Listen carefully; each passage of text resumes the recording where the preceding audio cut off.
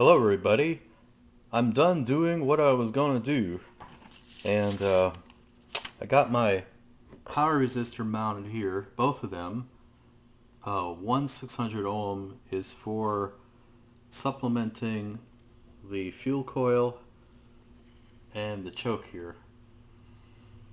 I got a total of about 2,000 ohms, and the other 600 ohm resistor goes to the center tap of the output transformer, and that lowers the voltage to the output tubes.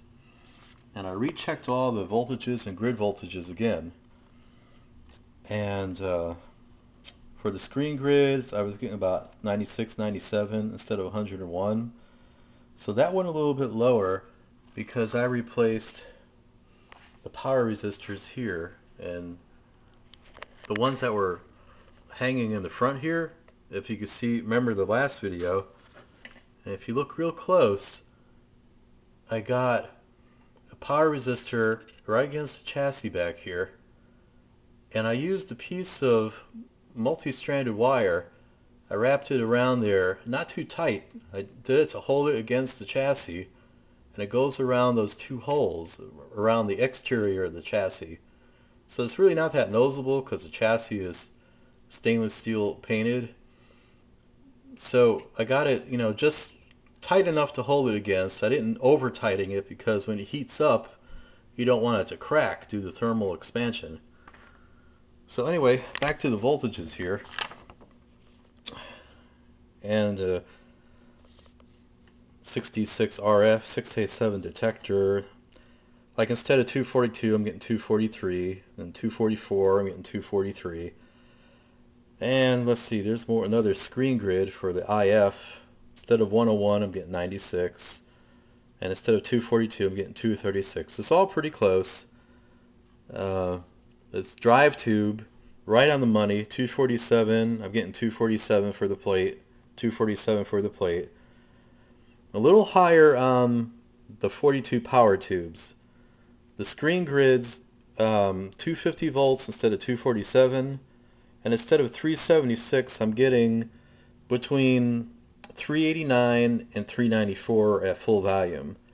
That's about plus 4.5%, a little too high, and that versus about minus 4% too low for the screen grids.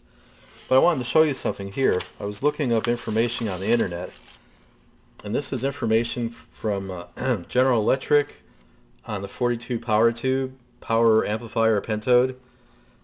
And for a pentode wiring here, they do say it's for the plate voltage. The design center is 375 volts.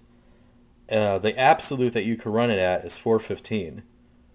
So I'm running between 389 and 394. So that's under the absolute, and I got it best as I could, as close as I could get on that. But that's about it. So it's in the spec, and I'm happy about that, and I'm gonna leave it. And it's not like I'm gonna be playing this radio every day, 8 hours a day. I'll probably play it like 2 or 3 hours a week, and that's about it.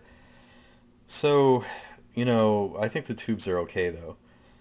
And then what else did I do here? Real quick, I put super chronodope on the wires here that were slightly burned from those other resistors. And I put some super chronodope on this wire because that was a rubber wire, so I coated that pretty good. And let's see, let me give you like 2 little tips real quick here. This tool is real handy.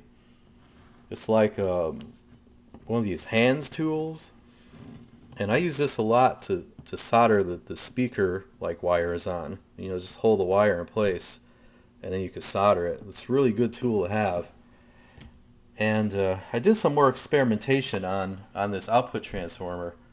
There was 2 possible configurations I could do it, and one was for the it was for a 4 ohm voice coil. I have 3.8 ohm voice coil, and one was set for 11,000 ohms, and the other was set for 8,800 ohms for the impedance.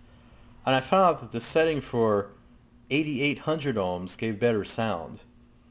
So I experimented a little with that, and I got that set pretty good.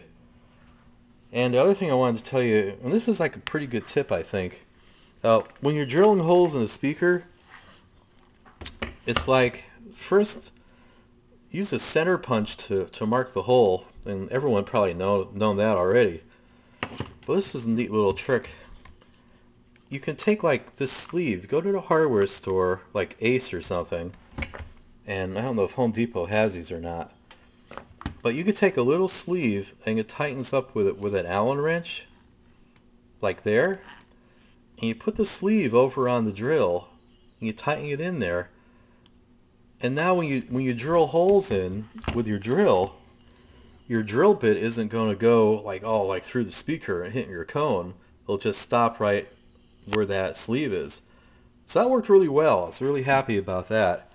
And the guy at Ace told me, hey, why don't you try that? And I said, wow, great idea. Great idea. Okay, well, I'm going to fire it up, so to speak, and let's see what it does. I got it weaned off the Variac now. I'm not using that anymore. I'm not hooked to the isolation now. I'm just plugged right directly into the strip right here. So here goes nothing.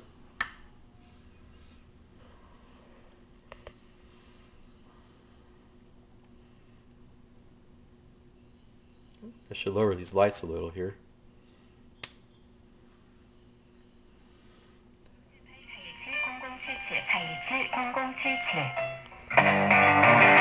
모든 상해는 염증을 동반합니다. 모닝 카이로프랙틱.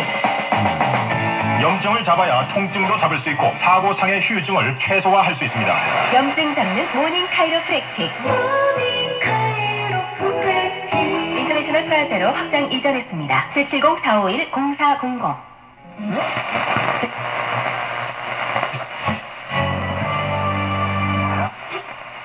I don't like the sanctimony with my sports. I just like splashy headlines and fun.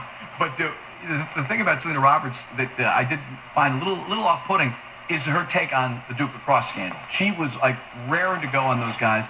They were guilty. Okay, so that's it. I'm going to burn it a little bit more, and then I'm going to put the coverall on this radio here. Get the coverall hooked up again. I got it hiding in the cabinet here.